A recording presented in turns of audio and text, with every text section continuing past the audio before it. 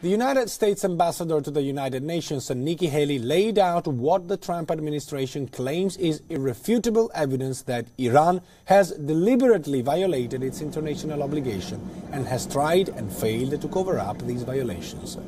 She presented concrete proof that a ballistic missile fired by Houthi rebels in Yemen at Saudi Arabia last month was Iranian-made. Haley accuses Tehran of a blatant violation of UN Security Council obligations designed to rein in its missile activity.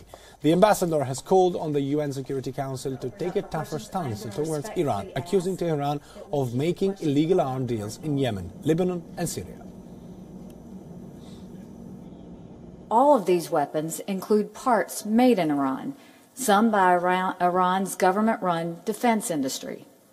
All are proof that Iran has defied the international community, and not just one time. This evidence demonstrates a pattern of behavior in which Iran sows conflict and extremism in direct violation of UN Security Council resolutions. Everyone has focused on the nuclear deal, and Iran has hidden behind the nuclear deal, constantly threatening to get out of it. But these are the things they're doing while we're all looking the other way. And these are the things that will be dangerous, that will lead us to the next North Korea if we don't do something to stop it.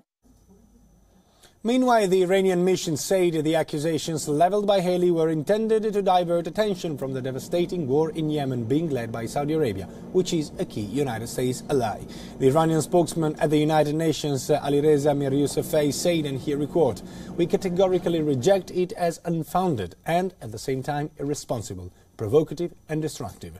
This purported evidence put on public display is as much fabricated as the one presented on some other occasions earlier." End quote.